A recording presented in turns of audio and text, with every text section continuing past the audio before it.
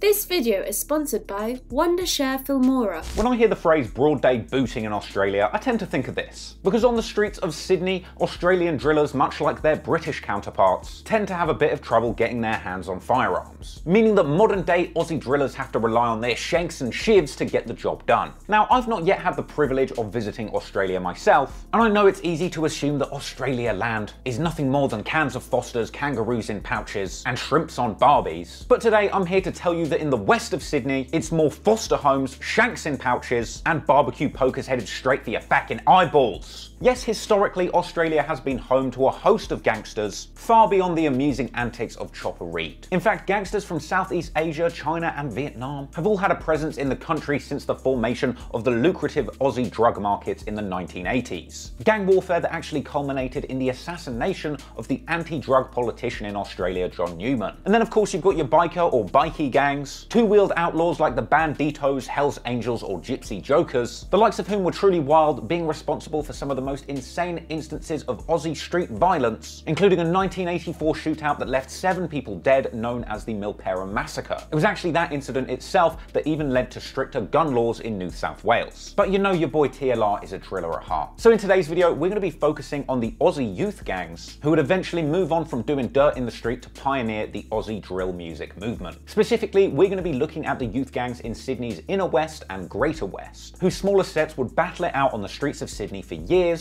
before eventually spawning 2 of the most exciting Aussie drill crews in history. OneFour hailing out of the Greater West, and 21District hailing from the Inner West. These specific crews were made up of the rapping young men who had emerged and survived the dangerous skirmishes between the Inner West and the Greater West gangs, with a significant number of the lads from both of these groups being Pacific Islanders, which, if you didn't know, refers to an ethnic group of people hailing from around 80 different islands in the Western Pacific, many of whose ancestors were brought to Australia in the 19th century to work in sugar fields, with the subsequent generation of young Pacific Islanders going on to be historically profiled by Australia's police, as well as Asian immigrants mainly based on assumptions and stereotypes derived from the criminal gangs that had come overseas to Australia. So growing up as a young islander in Australia, much like marginalised groups in the US or the UK, that would make you a target for police brutality, with members of OneFour even recounting being beaten black and blue by the cops as early as age 14. In fact, the underrepresentation of Pacific Islanders in Aussie media plays a big part in making Aussie drill so exciting. Because until the Aussie drillers made it cool, these young men from these unique backgrounds were extremely underrepresented in Aussie media. You know, unless you count the brown-face wearing character from Summer Heights High, Jonah from Tonga. Cringe. Anywho, much like we've seen in the hoods of Chicago, London, and New York all around the world, at a certain point, these underrepresented gangsters from the hood managed to come up with a cohesive group identity. And once we saw people coming out of these situations getting good at rapping, we began to see Aussie gang and street culture flourish, getting a voice through music. And from observing the likes of OneFour and 21District, even us UK drillers have been delighted to learn some of the colourful slang of these Sydney savages. I mean, some of the best exports from Australia these days are delightful insults for your ops, like the word gronk. But around here,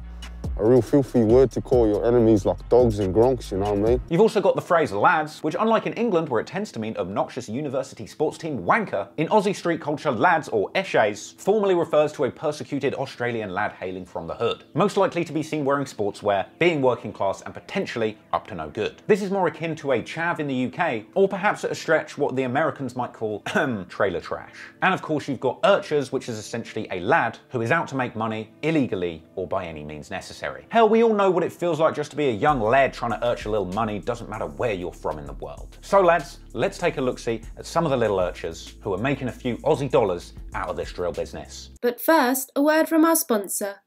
In the beginning, when I started on YouTube, one of the biggest problems I had was picking which editing software to use. So today I'm super gassed to share a new editing solution. Wondershare Filmora 10, and I'm hoping you might use it. It's loved by editors just starting out and experienced people too, because it's packed full of amazing features but still easy to use. Test it out today for free. New features added just recently like motion tracking, keyframing, color matching. What more do you need? My favorite is audio ducking, because it helps me smooth out my sound so I don't sound too quiet. And I don't sound too loud, but not just that. Wondershare Filmora 10, it's got way more, like royalty-free music, no copyright claims on your video score.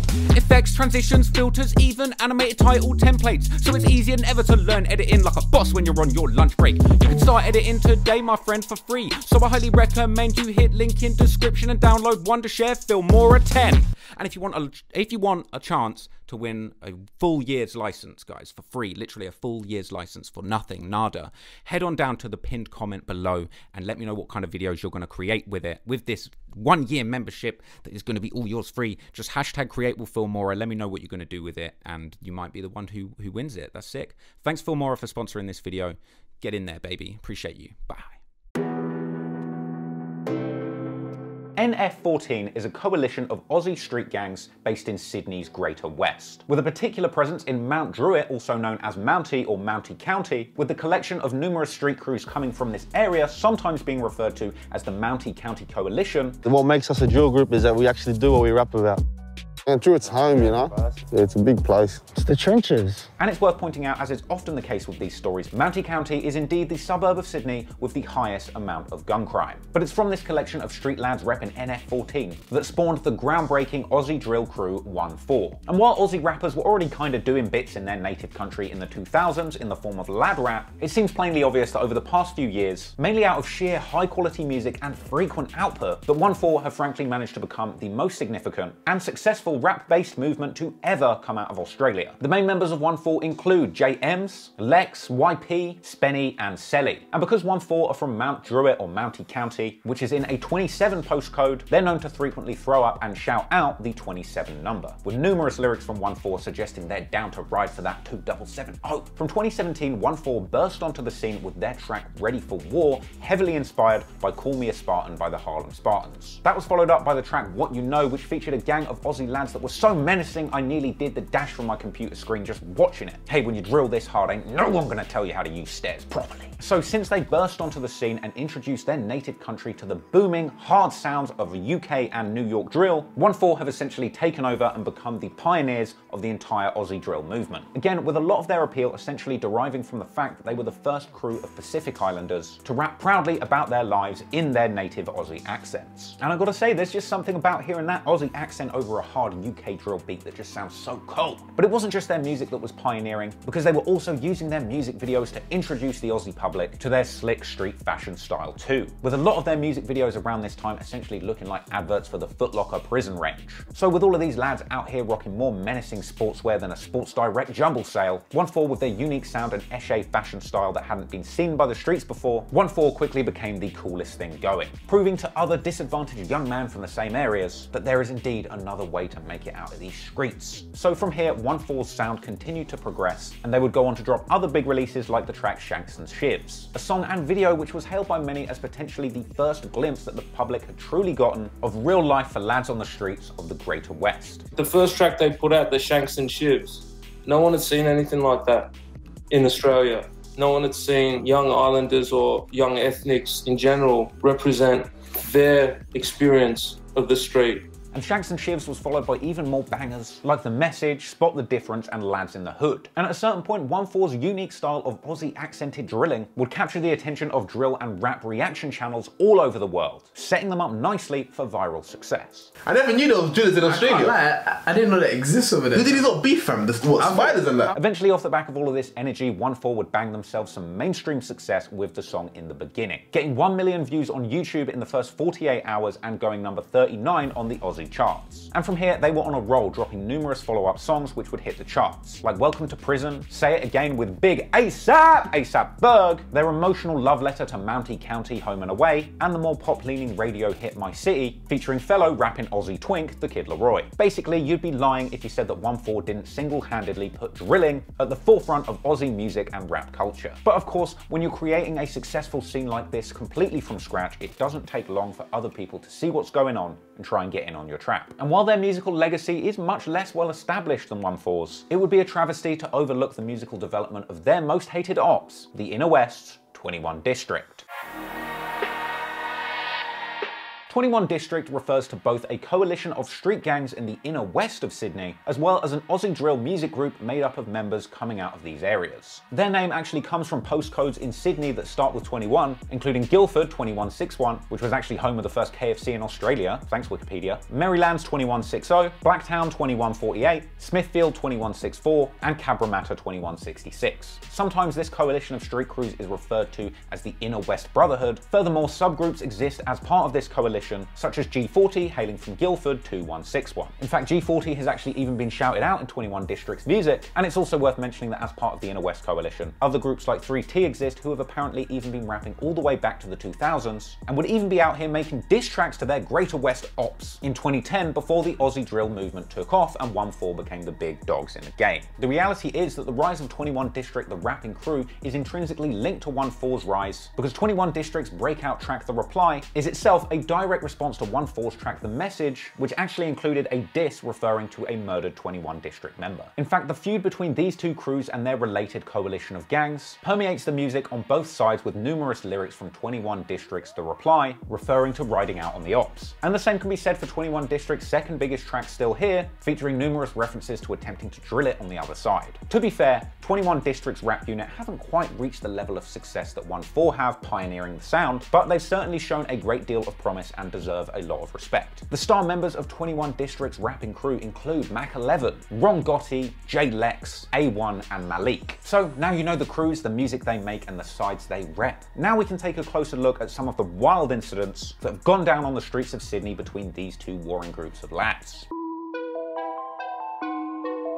Just like we've seen with the gangs of Chicago and London, often the origins of these deadly gang feuds are as simple as teenage schoolyard scraps, which unfortunately, as members get older, escalate into shootings and stabbings, as made clear by JMs from OneFour. Clearly, tit-for-tat violence has been going on in Sydney's inner and greater west for decades, so we can't necessarily trace back every single incident that's gone on between these two groups of lads. But what we can do is take a closer look at some specific high-profile incidents that have made significant contributions to the beef and the music between 21District and OneFour. An early one was a 2011 incident at a Westfield shopping centre where apparently members from Inner West's G40 had planned a 100-man deep fight with their ops BYOW, bring your own weapons. Now this skirmish was being arranged on Facebook of all places, and it's no surprise then that eventually the cops caught wind of it and were able to arrive at the scene just after things had kicked off, arresting 13 people at the scene and recovering numerous homemade weapons and baseball bats. Police have warned they'll be making dozens more arrests after a mass brawl at a shopping centre in Sydney's west.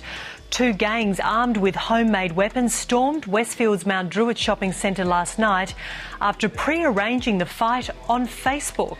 Fighting broke out at the Mount Druitt station after one group got off a train and were met by the other, all of Pacific Island origin. Before long, a wild melee involving up to 100 spilled through the doors of the Westfield shopping centre. 13 arrested, including 4 juveniles. Police expect to make more arrests. At a certain point, these organised brawls escalated to stabbings and shootings. In April 2012, 5 drive-by shootings were reported in Sydney in a 48-hour space, with these taking place around North Mead in the Greater West, with the audio from the news report of those drive-by shootings being used many years later as the intro for 21District track The Reply. Now, Sydney police say there were 5 drive-by shootings in the city overnight. Our reporter Jason Om joins us from North Mead in the city's west.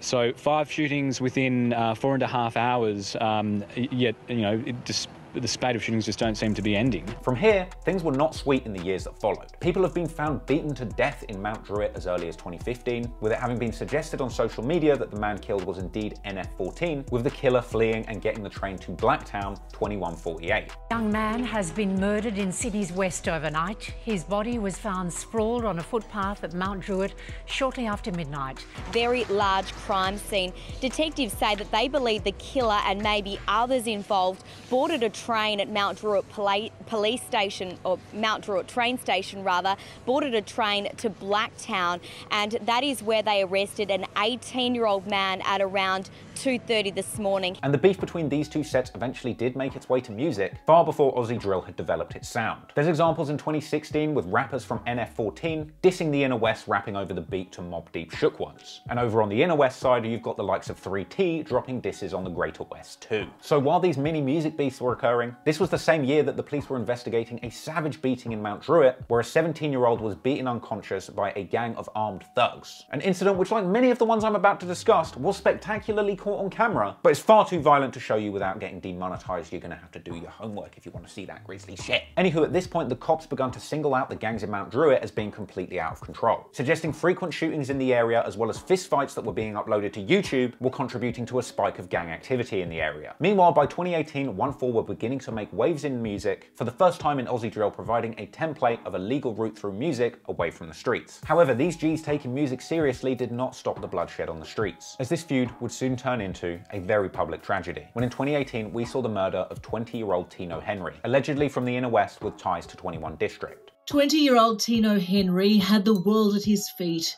but in the early hours of this morning, his promising young life ended abruptly. In this alleyway off Fitzsimmons Street in Parramatta, he was fatally stabbed in the chest. This incident sparked a wave of violence between the groups, which was only inflamed further by OneFour going on to drop lyrics directly disrespecting their fallen op. Naturally, all of this and the incidents that followed would provoke a strong response from the police of Sydney, but what couldn't be predicted is just how hard they would come at these crews, ultimately taking several of their key members off the streets with hard sentences, as well as attacking their legitimate business of making money through music.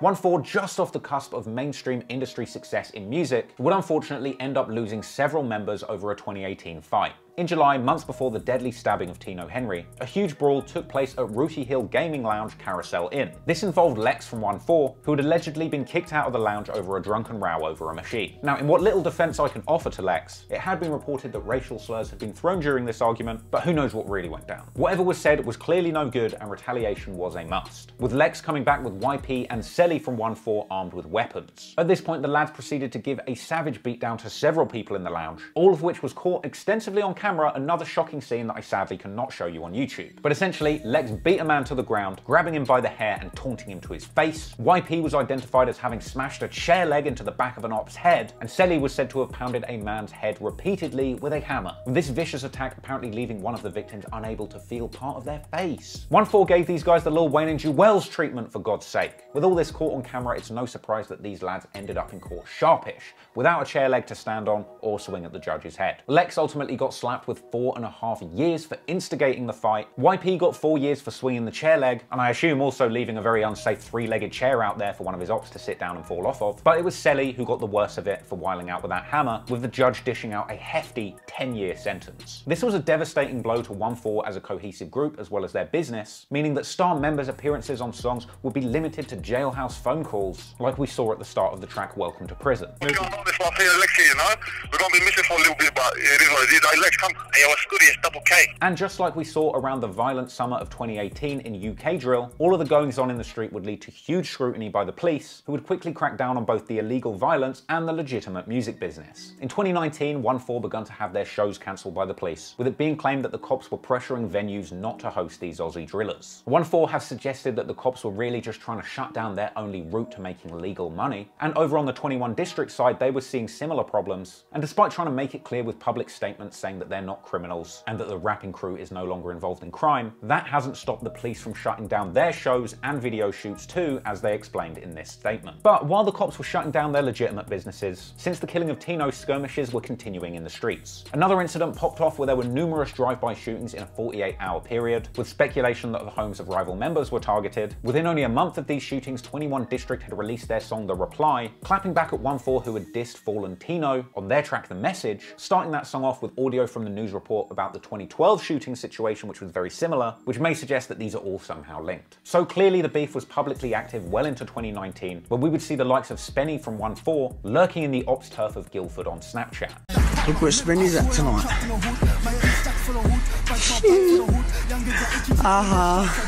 Where is that? They all gone missing. Now 21District, you pussies. Fucking show him to me, I was there for 30 minutes, he didn't even come. Eventually, members would come face to face, leading to another mini fight outside the Westfield Parramatta in June 2019, where knives were pulled out in front of shocked members of the public, but thankfully the groups disbanded before things got serious. In the middle of a busy intersection outside Westfield Parramatta yesterday, men fight on as a crowd gathered, before some of the men retreated to their car.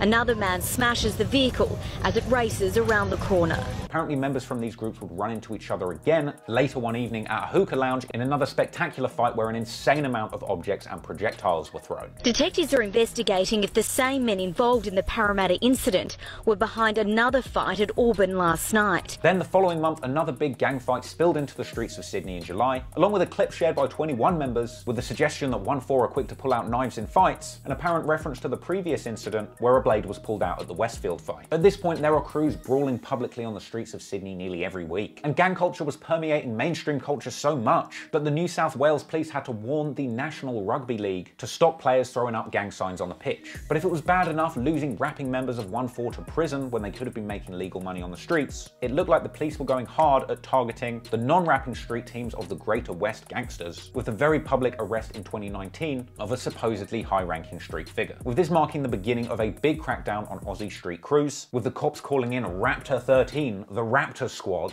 or Strike Force Raptor, a squad of hardened Sydney cops famous for busting biker gangs. Raptor Squad is a bit of an unnecessarily menacing name, isn't it? Like you're trying to catch some gangsters, not an army of pterodactyls. Anyway, the Raptors vowed to shut down Sydney's drill crews and make every aspect of their lives uncomfortable. They directly claimed responsibility for cancelling the driller shows, and their sergeant said that they had planned to use more serious crime prevention orders, usually reserved for biker gangs or terrorists, to shut down OneFour's activities. Thankfully today, OneFour is still going strong, having recently dropped their Against All Odds EP, which was fire, despite being essentially banned from performing, with the cops completely shutting down their national tour. Meanwhile, on the other side, 21District have been less musically active, but off the strength of their early tracks, I've got absolutely no doubt that with a bit of effort and backing, they could be on top musically too, if they wanted to. Meanwhile, things are still going on the streets. In July 2020, the news were reporting on a hammer attack linked to gangs from the Inner West, where rival members were forced on camera by members from the Inner West to throw up 21 gang signs and kiss their feet. Look, the thing that made people love Aussie drill really is the music, not the antics or the violence. A lot of people have loved OneFour's music without even understanding the true context of what these guys have gone through. So I really hope that going forward we hear a lot more music from both sides and less activity in the street. There's a lot of overlap between the Aussie and the UK drill movements, and if there's anything to learn from what we've got going on here, it's that eventually with enough mainstream success, you can get the cops off your back, stack that legal money, and get far away from the tough environment that made you. I hope that happens because I love OneFour and 21District's music, and I want to see them both flourish. Hope you enjoyed learning more about the background of Aussie drill music. I certainly enjoyed listening to it and making this for you. Appreciate you watching this. Shout out to all of the sponsors, and if you like the video, make sure that you like, subscribe, and comment below. Gang, I love you all. Till next time, it's your boy TLR.